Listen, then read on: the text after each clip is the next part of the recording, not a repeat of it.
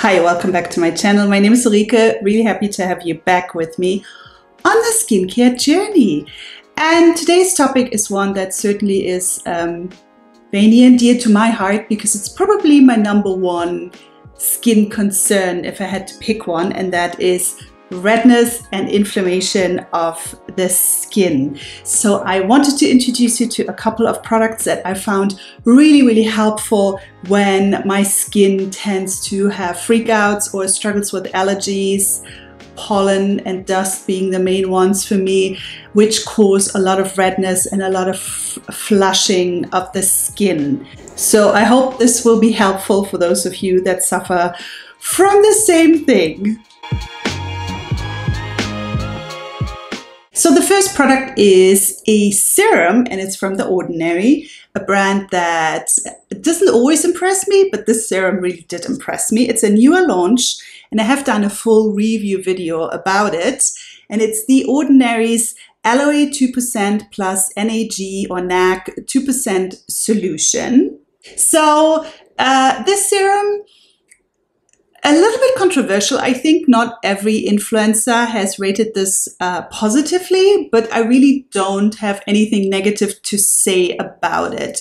Now, this contains NAG, which I always have to write down what the full name is. It's N-acetyl glucosamine. It is actually meant predominantly for hyperpigmentation. So it's supposed to inhibit melanin, or rather I think an enzyme that then produces melanin. It was something like that. I explained it all in my video review of the product. And I have to say, for hyperpigmentation, I haven't seen super amazing results. It does have an overall brightening effect, but I just don't think it's super impressive when it comes to getting rid of, I have especially here, I have quite annoying hyperpigmentation marks. So for that, it's average. However, I still really enjoy and love this because it works so well to combat my redness issues. Apart from one other serum that I'm going to introduce you to next, this is probably the most effective product that I've used to have an instantaneous effect on my redness. When I use this in the morning, and for me it works in the morning, it is slightly exfoliating, but I don't find it very aggressively so I can easily actually use it in the morning. It just instantly soothes my skin, and I can really see the difference. When it's super red, it kind of, again, it never goes fully away, but it just kind of neutralizes the worst of it. And for that alone, I really just love it. So NAG or NAG is an anti-inflammatory, and it is actually used for redness. I believe you can use it for rosacea. I think I might have to double check and write something down here because I'm always scared with skin diseases such as rosacea. I don't want to give you wrong information, but I believe you can use it, and it really does just noticeably work for that. It is also a really pleasant texture. You can just use it as a hydrating serum in your serum step. As I said, even though it is sort of sold as mildly exfoliating, I don't know if it really has a strong exfoliating effect. I can't say that my skin ever seems more sensitive or anything like that, but you can start slowly and see how you do with it. I find it a very hydrating serum, and I especially just love how it has an instant redness calming and soothing effect. Really highly recommended. I don't know why so many people are negative about this. I think it's great. So before the Ordinary serum, the NAG serum, existed, this second product recommendation for or against redness used to be my number one. Now it's kind of neck and neck with The Ordinary, but I still absolutely love this. It's also a little bit more affordable than The Ordinary one, but it is also, I think, maybe more suitable for oilier skin types versus the NAG one, which I think can also work for dry skin types. And I'm talking, of course, about the Geek Gorgeous A-Pad serum, which is this one. The Geek Gorgeous serums all look the same, so they always come in these dropper bottles. I've done a whole product overview review video with Geek Gorgeous products. I've tried every single one of them and I love them all. This is an all-time favorite because, again, of the effect that it had on my redness. Very comparable to what the NAG serum does, which is just instantly take down the worst of the redness. It is in fact recommended to use R.E.D even if you have rosacea prone skin, and it can help with the redness, supposedly. Like, I don't have rosacea, so I can't promise anything, but I have read on the Geek Gorgeous website that they say you can use it if you do have rosacea, so it's suitable for that. It uses an ingredient that I also had to write down because I always forget the chemical name. So it is PAD, or potassium azelloyl diglycinate. This is a water-soluble azelaic acid derivative. So it's not actual azelaic acid, it's a derivative. The Geek Gorgeous serum uses 20% Aziclair, which is not pure PAD, but it is a solution that contains 6% of pure PAD. And 6% is an acceptable, workable percentage that does produce positive effects for the skin. Basically, PAD works quite similar to niacinamide, in that it is an anti-inflammatory. It also helps with pore care. So it's really good if you have enlarged pores, especially due to oiliness. And it can help regulate excess sebum or oil, which is also why I would say this is better for oilier skin types than for dry skin. I have never used this every day. I kind of use it on and off when I need it for my redness. But I think if you use it regularly, potentially it could be a tiny bit drying if you are on the drier side. So I would say, given that both the NAG serum and the R.E.D, they both really are comparable when it comes to toning down redness. They also are comparable when it comes to texture and hydration levels, sort of.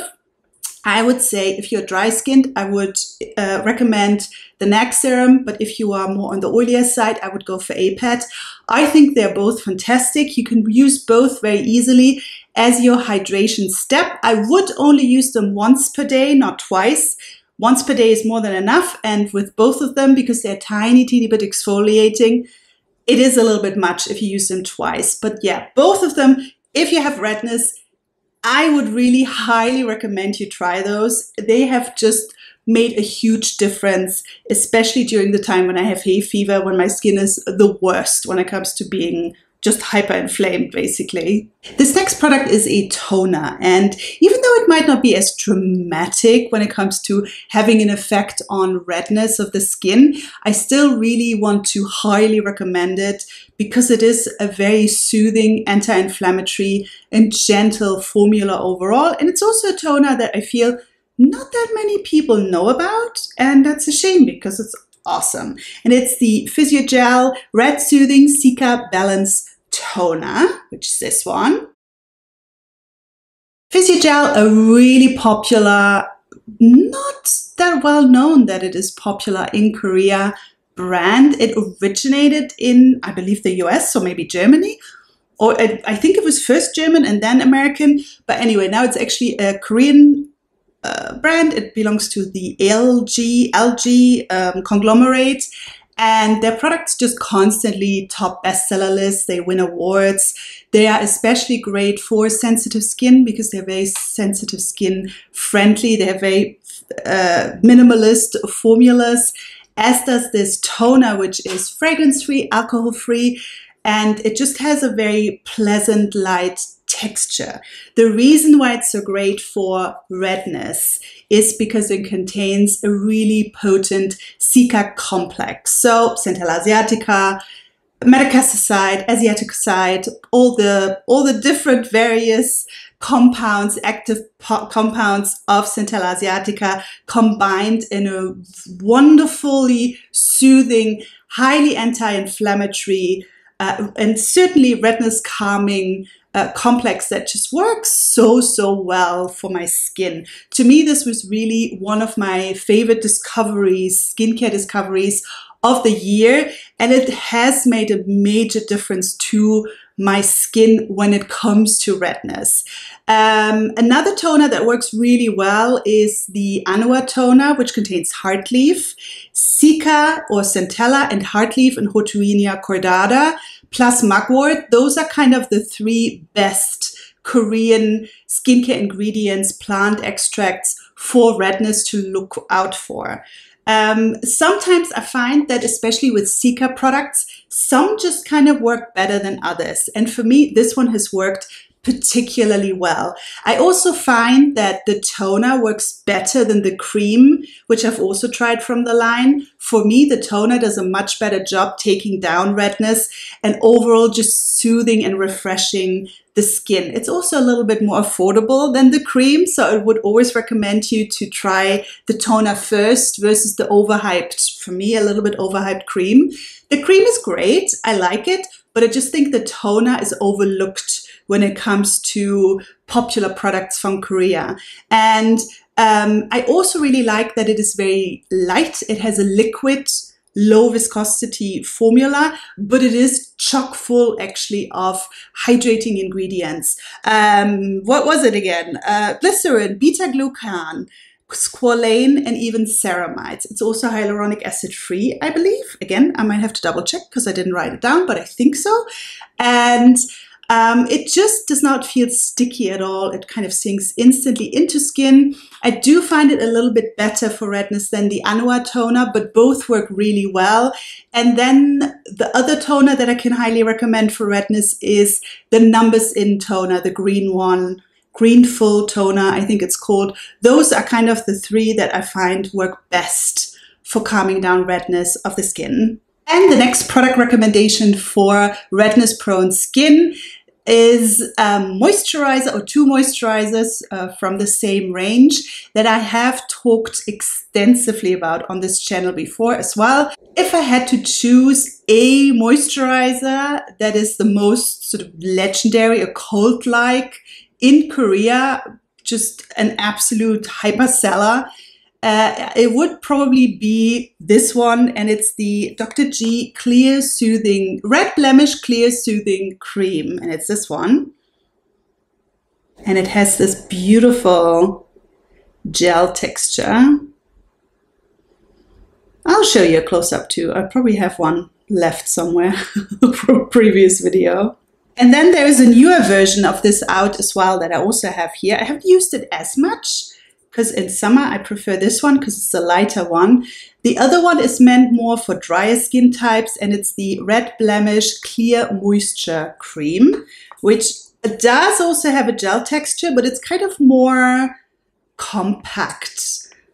And again, I'll probably show you another close-up, but that's kind of what it looks like.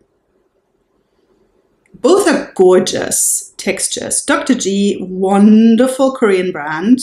Especially the Clear Soothing Cream, the lighter version, is probably the most sold, most award-winning moisturizer for acne-prone, blemish-prone, also for male skin, for men.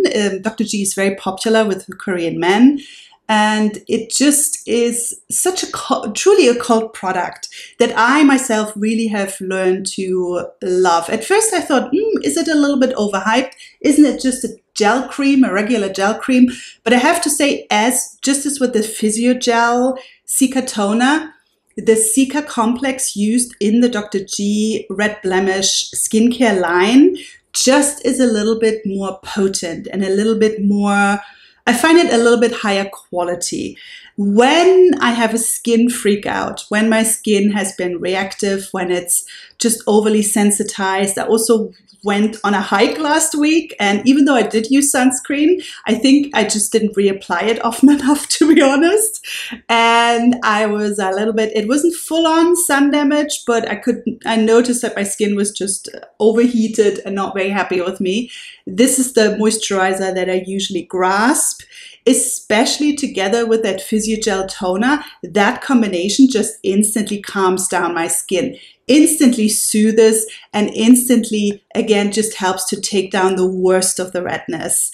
I find them just so gentle. And so I would highly recommend either one of those creams. This one, again, the more gel-like, is great for oily skin. This one for dry skin or for combo skin. Combo skin can kind of use both depending on how deep of a moisturizing effect you want. This one is just a little bit richer. I recommend them highly for anyone with very sensitive skin, with skin that is easily overheated. When it gets red, it's beautiful to just soothe everything, and especially the lighter gel version has almost a cooling effect a little bit. It's just wonderful if you have hypersensitive skin and want something light and refreshing that still is very moisturizing. The formula is very minimalist, it is fragrance-free, it is alcohol-free, and it really relies on the potency and strength of the Cica complex used. So again, as with the Physiogel, it's Centella asiatica, Metacassoside, Asiaticoside, and all the other good parts of the Centella plant. Just highly, highly recommended. I can never sing these products' praises enough, and Dr. G as a brand is just so underrated in the West for some reason. And the last product is actually not a skincare product, it's a makeup product, but it is also a product that probably works best for my redness, which again, just never goes away. So the best way on most days to deal with it is to just cover it up. I have had real problems finding a good color correcting concealer for my redness, because most of the color correcting concealers that I've tried, they are, of course, using a color theory. So in order to cancel out redness, they are green. However, the green that they use is often a very light sort of mint green. And I find that type, that shade of green on my skin actually just kind of makes me look very ashen, especially if I use it all over, but also if I use it just on certain areas. One of the worst areas for me is this. And then here around my eyes and then around my chin as well, I get very red. It just makes me look kind of ashen, and it often looks very artificial. It just does not look great. Even if I then put on foundation, it just does not give me the desired effect of just looking natural and kind of just looking neutral. I want to cancel out the redness, but I don't want to create an ashen sort of face. That's not much more flattering now, is it? When I saw this color correcting concealer, which it has been trending in Korea now for many, many months, I instantly thought, oh, wait a minute. Okay, oh, this could work. This could absolutely work, because it's not mint green. It's almost kind of olive green. So it has a more muted and slightly darker type of green that it uses. And guess what? I was right. It works so much better for my skin. So this is the SAEM Cover Perfection Concealer in the color Correct Beige, I believe. And I don't know how well you can see that. I'll show you a close-up maybe as well. Now, bear in mind, I have used this a lot, so it looks a little bit grubby when I hold it to the camera. But that's what it looks like. Oh, I think you can see. Oh, excellent.